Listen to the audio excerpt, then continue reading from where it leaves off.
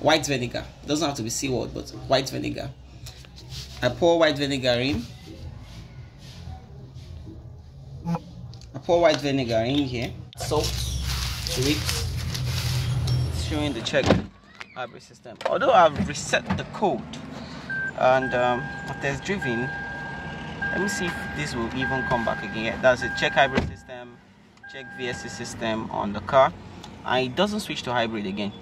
So we'll run the scan and see what we get. So these are the codes we get here. We get P0A7F P0A80. These are the codes we have.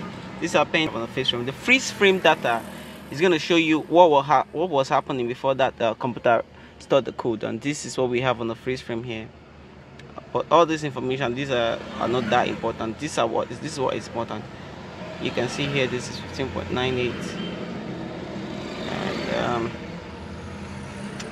you can see on the freeze frame here block 5 was dropping really bad, and block 4 alongside with it was block 4 alongside with it was dropping low relatively to the rest, and you can see block 8 too is dropping low, and 11. So this uneven, this imbalance is going to really disrupt the computer system, and I believe the bus bar deteriorating would cause this whole thing to be dropping like this. So I believe that this battery will need block 5 replaced, maybe one cell on block 4, one cell on block 8, and one cell on block 11. Probably 6 cells that are solid should do this work, or probably we might just also need to clean the bus bars to make this work. These are the freeze frame, not the live data. If we go to the live data now, so this is live data here. You can see all the block voltages because the car has been running on engine. It has not switched to hybrid. So I believe block 5, you can see block 5 is up and doing here on the live data, and you think everything is fine, but then when you apply load to it, you can see it should drop quickly. You can see that, and this is battery deterioration. I turned on the AC, and let me switch to my other scanner. Let's see what we have. So we're connecting this to my car using my app on my phone. So this is the live data screen on the car. You can see all the battery block voltage going yellow, which they should be on green most of the time. You can see battery state of charge at 39%, delta state of charge here at 0.64, and you can see block 5 being way tall, staying, not even fluctuating as much, and I think we have a problem with block 8 as well. And you see the blocks closer to this block 5 are also going to be having a whole lot of stress. I will take down this battery, take it apart, and we're going to see live what is wrong with the battery and how we'll go about fixing it. So it's the next day now, and I've taken down the battery. I'll put a link in the description below on how to take down the battery on my other video. So the service plug and the negative terminal I've taken out. Taking down the battery, and we're going to be diagnosing it soon. So this is the battery down already, and the battery is counted from this point here to this point. That's where the ECU is sitting, to this point. If it is on the car, it's counted from right to left. So we're having challenge with block 5, 8, and the rest. So this is counted 2 by 2. Block 1, 2, 3, 4, 5. Definitely we're having problems somewhere here. These 2 cells will be replaced. Then block 8 too we identify. I'm going to be taking the multimeter to measure each of them one by one. And I'll be cleaning the fan too. It has dust inside. Be cleaning the fan too. And let me have a look at the bus bars. See the condition of the bus bars. The bus bars are not that dirty. They wouldn't need much of a cleaning. This battery has been worked on before. Let me check the bus bars at the rear too. This is the bus bar at the rear. They have a tiny bit of corrosion on them. Probably I'll just clean them just for the fun of it, not like necessarily need to be cleaned that much. Then I'll put dielectric grease or Vaseline on it, petroleum jelly, not just any Vaseline, so that it wouldn't corrode next time. So let's take this thing apart. So I'm about taking out all the buzz bars. It helps to have a power tool when you are taking apart all this. That way your work is going to be fast.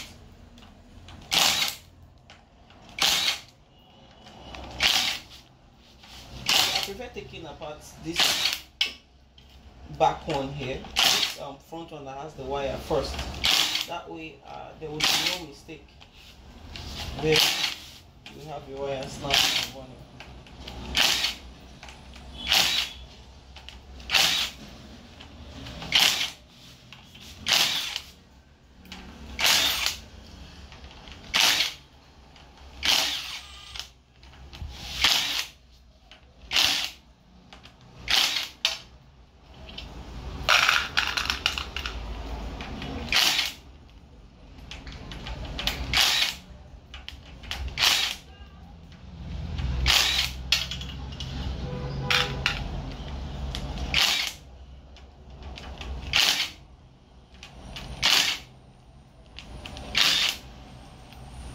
There you go. So this one, you can pull this one from underneath here.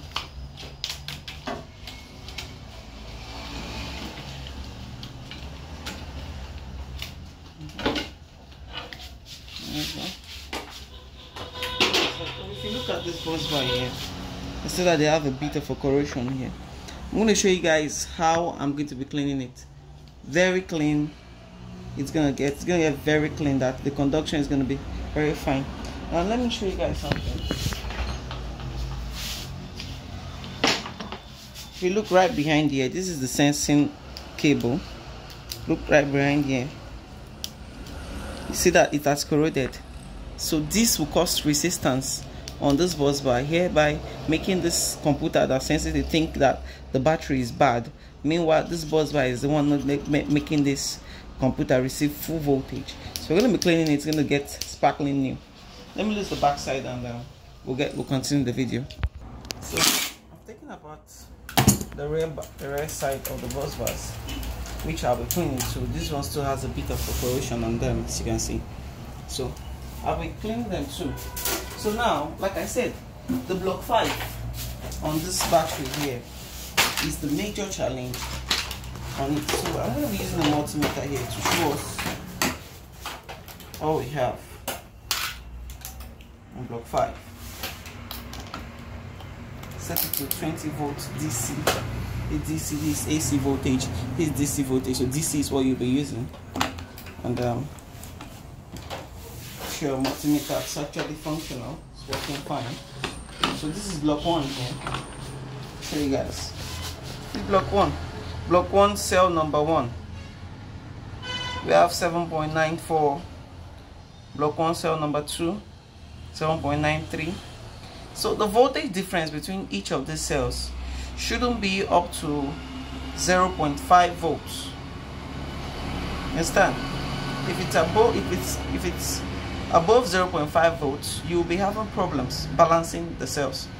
You can see 7.89. This is block 3, second cell on block 3, 7.8. You can see voltage difference isn't that much. 7.8. This is block 4. We'll soon get to block 5 and you're going to be seeing the obvious difference. You can see this one's no longer 7.8, 7.7, because it's closer to the failing block. You can see it has dipped here. You can see this is the cell that failed. You have 6 points here. So I'll be needing my I'm gonna be marking it with this meter. We have this cell failed. So in order for me to have a proper balanced cell where I wouldn't have problems in the future, this 1, 2, 3, 4, and 5, I'll be taking these two apart.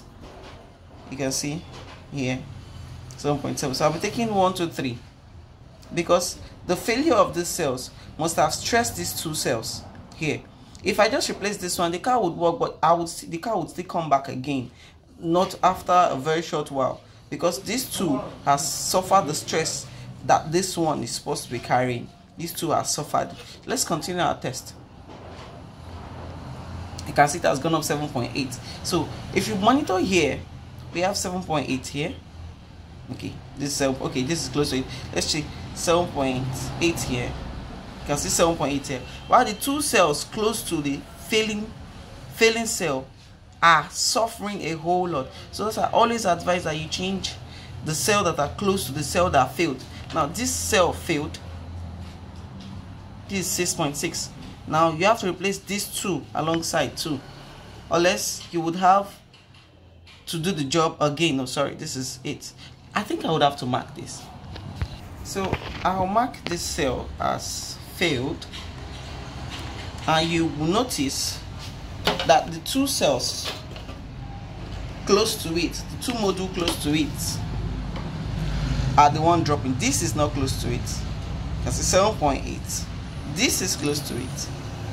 7.7. This is the failed cell. 6.5, 6.6. This is close to the failed cell.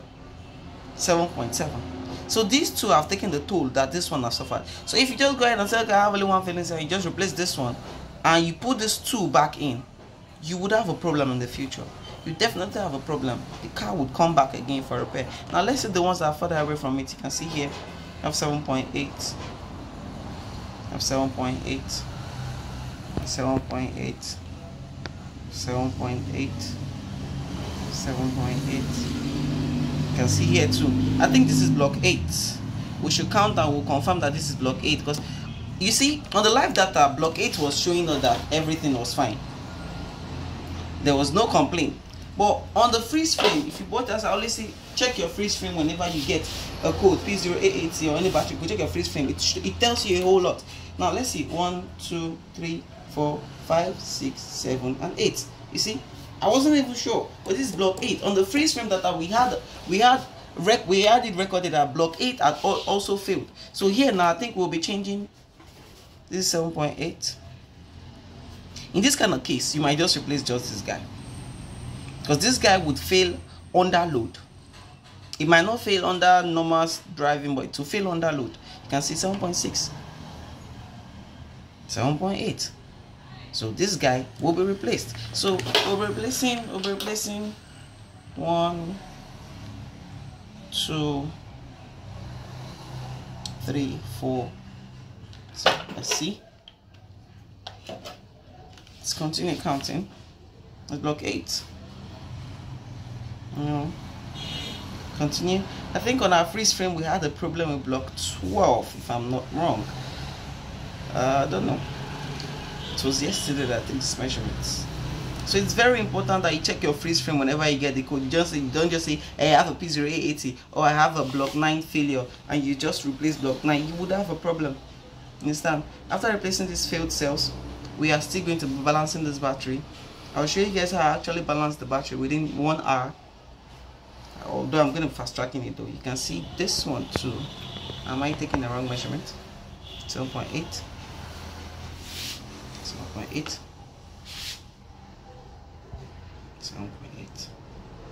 So if you can follow these steps here to replace your cells, I think you're not going to be doing the job 2 times over. Once you replace it following these steps, you are going to enjoy the job that you did, especially if you don't have a cell like this one on block 8 that fails under load.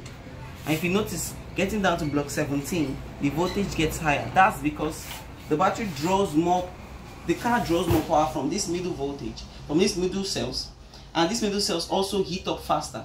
That is why you can see that the cells here and the cells here, they tend to have higher voltage. Now while I'm balancing the battery, I'll take out the failed cells. Then while I'm balancing the battery, I'll make sure that the cells at the end here, I'll put them in the middle. Then the ones at the middle, I'll spread them to the end. Then I'll balance the battery. Make sure that each of the cells has even voltage. That way, once you are done with this job, it will be something very nice. It will last long. You won't have a return job. So probably we're going to be replacing 1, 2, 3, 4. Then while I take it apart to balance it, I'll see if I can get a couple of cells that I can change as well. So let me take it apart and show you guys what we're going to be doing. Take the battery apart. Quickly before I take the battery apart, I'll show you guys something. This is the temperature sensor, the outside temperature sensor. You need to be careful with this temperature sensor while you are taking the battery apart.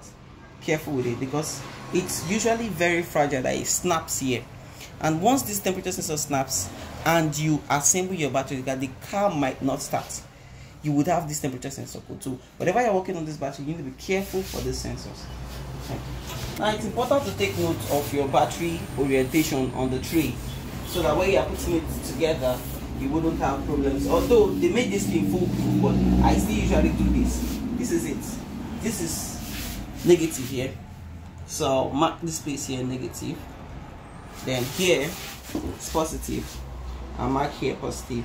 That way, while I'm putting my battery together, I will not have the error of putting the positive here, negative here. You would have problems. So I want to turn this battery over, actually take it apart. There you go. That's several screws holding it down. So I'll quickly take it apart, then I'll get back to the video. So I have taken apart this tray.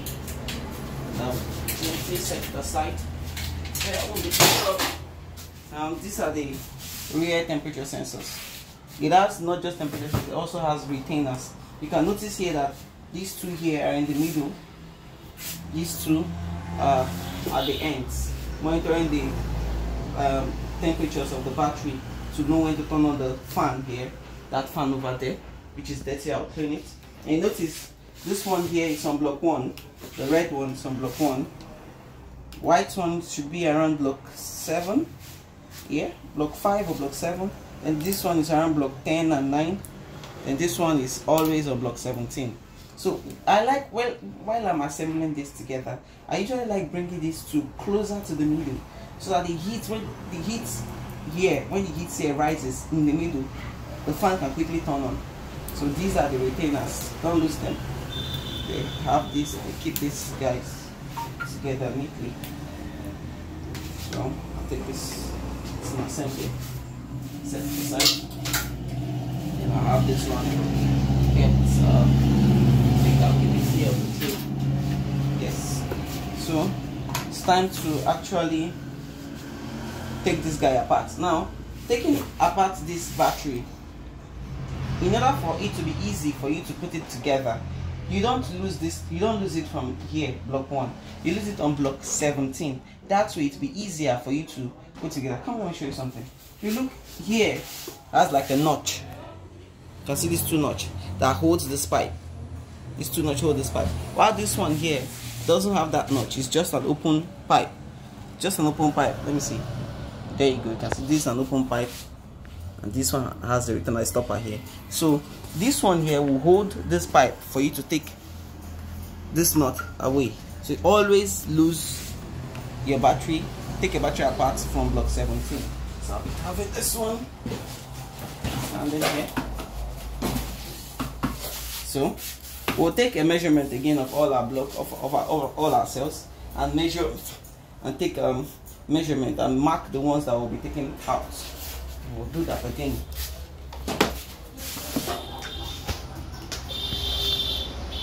So I should take note of the voltages. Take very close note of the voltages. Here, 7.9. You can see the end, the ones that are close to the end there are usually high voltage, a bit higher than the ones at the middle. 7.9. 7.8. You can see the higher, the more I'm getting close to the middle, the voltage drops. This is 7.5. You see, I missed this. I missed it. That's why it's usually very good for you to go over it again and again. That way you wouldn't miss your voltage. To be sure that this is not my meter messing with me. This is 7.8 and this is 7.5. I believe this would have shown on our freeze frame. If we can go back to check the freeze frame data when I was reviewing it, this would have shown on our freeze frame. This guy would fail under load. We're going to marking this guy out as well as failed. This is block 2, cell 2, and then mark it. Yep, block 2, cell 2. 1, 2.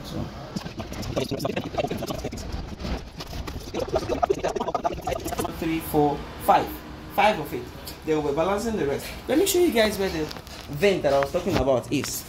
this is the car. On the Priuses, it should be around here.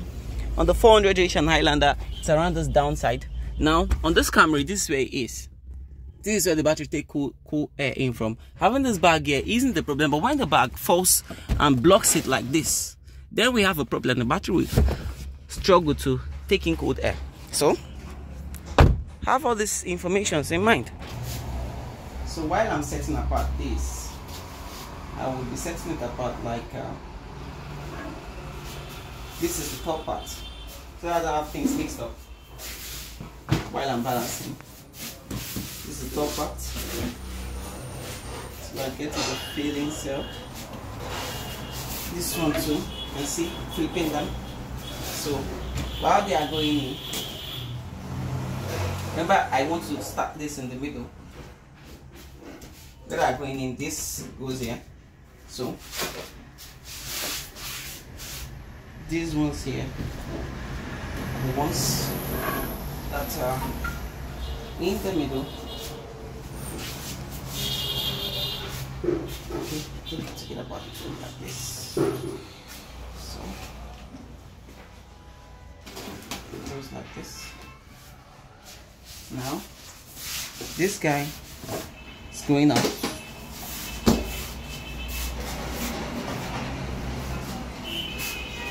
This guy, come here.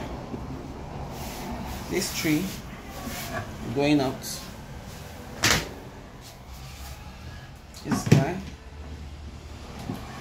comes in. This guy is going out. This guy comes here. So basically, I'm taking out 5 cells. 5 of it. While I'm balancing, if I still find any one that I need to take apart, I'll take it apart. Thank you. This is the replacement cell that I got. Although they are used cells, but they are pretty strong. The ones I got the cells from a GX battery. The GX actually got involved in a total accident, so we bought these cells from the battery staff. The battery voltage might drop here, but we are sure that it dropped out of usage, not out of the fact that the cell failed. So now let's take a measurement of it. Now we have here 7.8. We don't really have much of a drop. 7.8,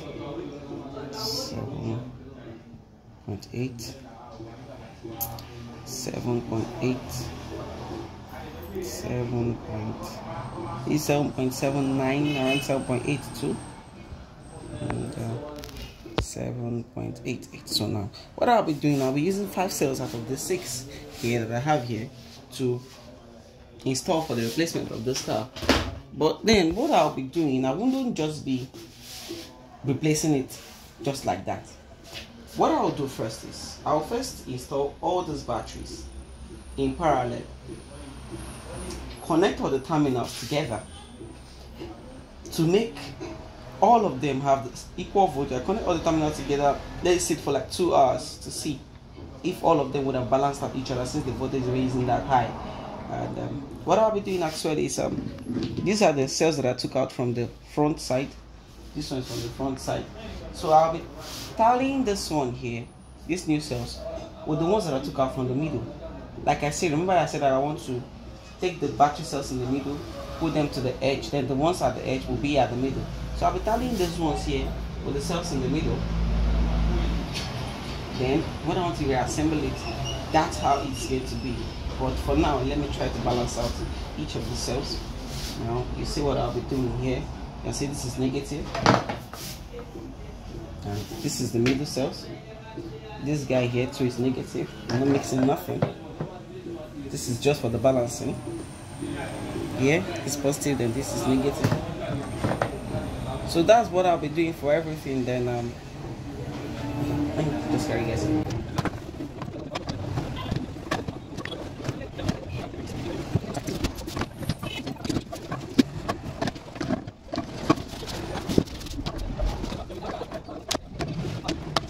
As you can see, I've numbered everything from 1 to 34 cells. So that way, when I'm done balancing it and I want to take it apart to put it back together, I wouldn't mix things up. I would know that, okay, this one stays on block 1, this one stays on, so that way I wouldn't mix the cells that are supposed to put in the middle, in the end, and the ones that are supposed to be at the end and the middle. Already number them up. Now I want to show you guys something, how I actually do this balancing here. You can see here we have 7.89 here. I just want to skip it through quickly. We have 7.7 here, and check here. We have 7.85 here.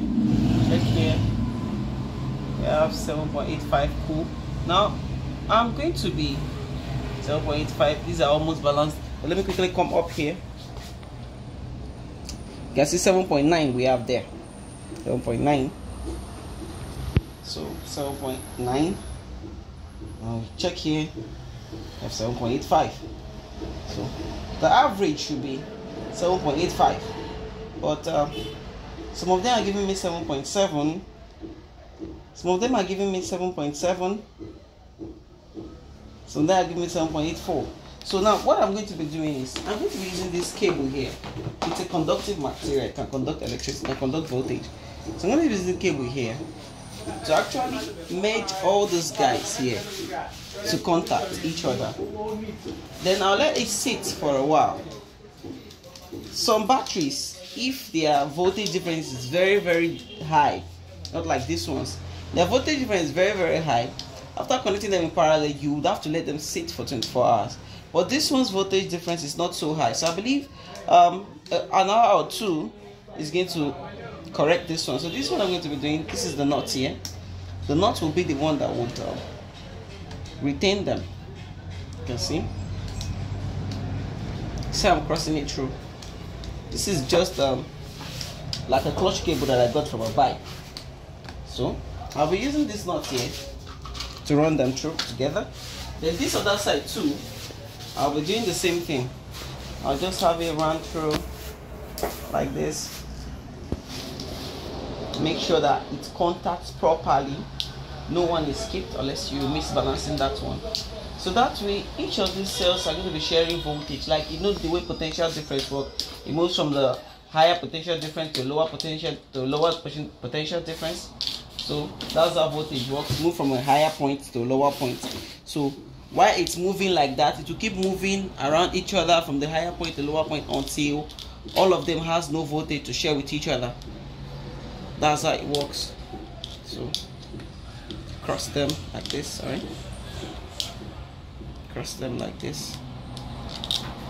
Now let it sit for like 2 to 3 hours. But I'll be coming back to check them. See.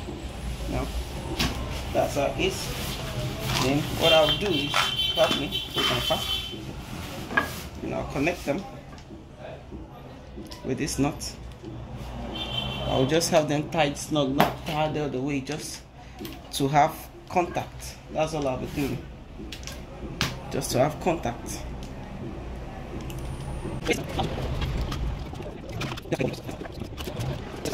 If you check here now, the top part voltage, since it's connected in parallel, is going to be the average of all the cell.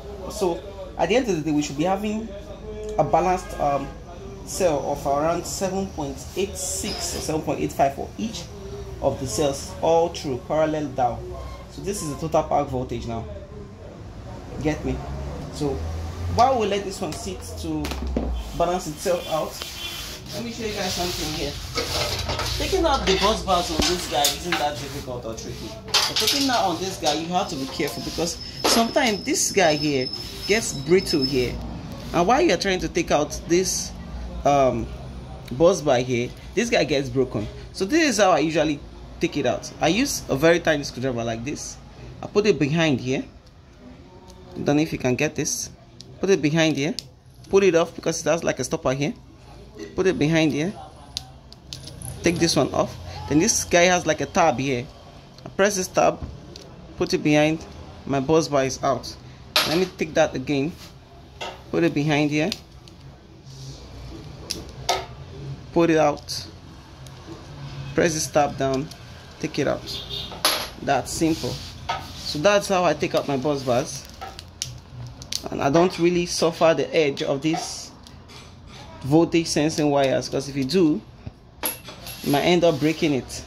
This guy too, the same thing. So what I do for this bus bars is I take like a tiny sandpaper, smooth surface, I hold it on this edge here, and I try to clean. I clean only the side that touches the bus bars. I'll do it for all of them so that my terminal senses well. These two, I'll do the same thing for these two. But as for the bus bars, that's not what I do. I'm going to repeat this one, do it properly. As for the bus bars, I use white vinegar. White vinegar. It doesn't have to be seawater, but white vinegar. I pour white vinegar in. I pour white vinegar in here into my bus bars. Like I create like a solution. Then I add salt to it. I add salt to the solution. So once I add salt to it, then I'll try to mix it up. Then I'll mix it up. Have it mixed until I see no salt visible there. Again, I'm going to show you guys what it looks like afterwards. You see what happens to all the corrosion there. And when I'm done with this solution, I'm going to be using baking soda to clean. I'll show you guys what I use baking soda for after this has actually set and getting clean. So that's basically how I clean the bus bar. So I'm going to be waiting for like 1 hour, come back to the battery, check each of them their voltages, then I'll have this guy cleaned. That's pretty much how I do it. That's it. Here I've had the bus bar sat down for pretty much a while here. So you can see what they look like. I've not even used my baking soda for it. I can see how good as new it is. No stress, just good as new. And you are not even filing it down with sandpaper to cut down the thickness of the bus bars. I've had the situation whereby it was filed down so thin that it was throwing trouble code P0A80. So this is the way to go. This is the best way to actually do it. Now I've also come to check for this guy here. It's been sitting down for close to 2 hours now. So I've come to check the voltages here. I'll have it measured and you guys are going to see what it's actually showing. Let me see. You focus on the meter. You see the average that it's giving me 786787 is what I'm getting. All of them. So no one is at 785, 784, 77, nothing. So you can see measuring them one by one, and I'm getting equal balanced voltage. So this way my car will start up and all the battery are balanced. So I'll still let it sit while I clean this bus bars. I've also had the fan cleaned here. You can see there's no dust on it. It's already clean now. So I would have this guy is taken out. I'll be cleaning them with the baking soda. So here you have it. You can see I've not even cleaned it with the baking soda, and it's already looking this clean. So I'll be using the baking soda to dry it off so that the chemical reaction would actually stop happening. So I won't have that chemical reaction still going on in the battery pack. You can see how clean it is. Yeah, that's how clean it is. So I'll be cleaning everything, not to bore you guys out of camera. Now we are done cleaning. Now you can see what it looks like after cleaning. You can see that there is no more corrosion on the bus bars. You can see this contact is going to be very clean. So I'm going to be installing the back on the casings. Now I'll take all these ones apart. I believe they are all balanced out now. Take these ones all apart now, and we're going to see what it looks like. So now you can see I've taken out all the cables that I used to balance the voltage, and you see that each of the cells are giving us even voltage coming up. And, you can see here 7.67. So it's all balanced and even to the top now. And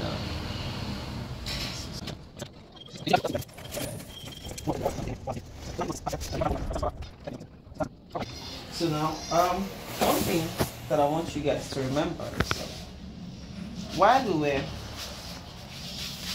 taking apart this battery, there was some point when I was marking the tree for positive and negative. Then I realized that it would be better if we even mark this plastic. It's because I am already very familiar with this system. That's why I know that this is block 17. This is where block 17 is. So, and this is where block 1 is. So this place here should be having negative here. So I'll start out with having my negative right there. So there you go, this is number 1. I'm going to be flipping it to be negative.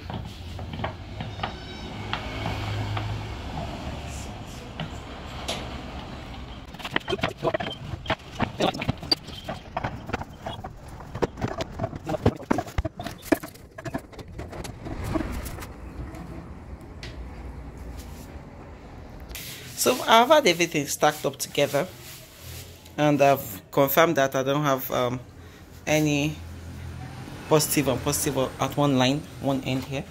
So this is where my block 1, this is where my block 17 is. So I'm going to be turning it over and having the whole thing back together in reverse order of how I actually assembled it. So guys, I'm about to totally assembling this battery, but there's something I usually do that I've never recorded in my videos. I usually use this petroleum jelly to coat the terminals of the battery to make sure that it doesn't quickly corrode next time. The corrosion usually doesn't happen again after this, because corrosion causes high resistance, and this high resistance is actually what affects the voltage distribution of the battery to the battery voltage sensor. So you can see this is what I'll do. I use toothbrush and Vaseline to actually coat this petroleum jelly. But if you have access to dielectric grease, you can also use that too. So once I do this, I don't make it too much. Once I do this, well, actually before I use any petroleum jelly, I usually use my multimeter to check if it's very non-conductive by checking for continuity inside the petroleum jelly. So once I do this,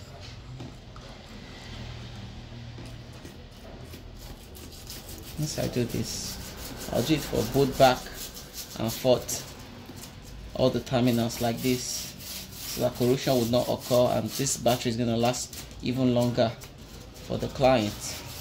Once I do this for all the terminals, I usually never get a comeback for the battery due to high corrosion. So I'll do this here and I'll do it for the back end to assemble the battery. We have assembled the battery. I will be about putting it back into the car. So once we put it back into the car, we will there's something I usually like doing after assembling my battery. Once I install the battery, I'm going to do what I call a system tune-up. I'll be taking all these plugs apart and I'll show you guys though. Let me not bore you guys with it. So we just had all the plugs cleaned now, and we're trying to dust the air filter out. Yeah. So we'll be cleaning the air flow meter too, and we'll be dumping the tank as well. Basically, we've assembled the car now. Everything here is done, and I've put back the battery, assembled this back here. So I'm about starting the car now. The first thing I'll do when I want to start the car is actually, before I even start the car at all, I prefer scanning for codes first. Turn on the ignition. Once I turn on the ignition, I will check if it's showing check hybrid system. Let me close the trunk. Close the boot for me. So the trunk and doors are closed, so you can see it has no error message on the dashboard. This is a very good sign that everything was assembled properly. If the things were not assembled properly, you would see a sign there. Then I would also scan here for codes. So I go into hybrid control, then I go to okay. I go to trouble codes, and you can see trouble codes are not detected. I've not started this car. So I should also go to engine management system, and should see if we have any codes there. And no error codes are there. So yeah, now I can start the car. But before I start the car, I'll be plugging my other scan tool to see what my battery looks like before I start it up.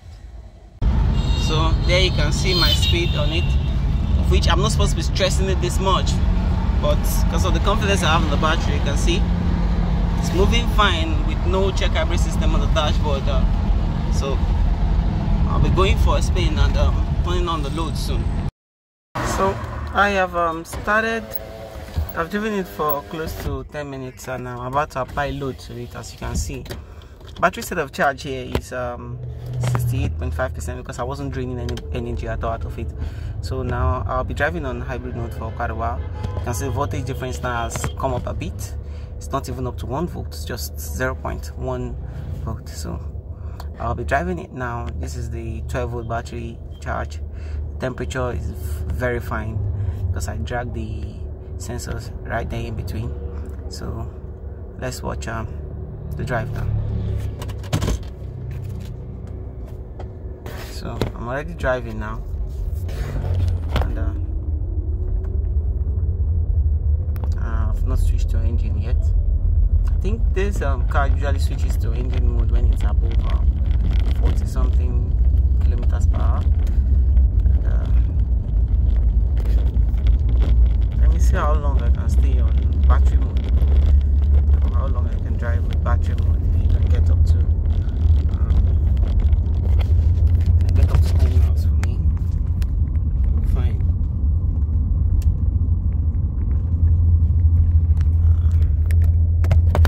Kilometers is some kilometers now. So watch it. Just driving on battery mode with the AC on. Doing fine.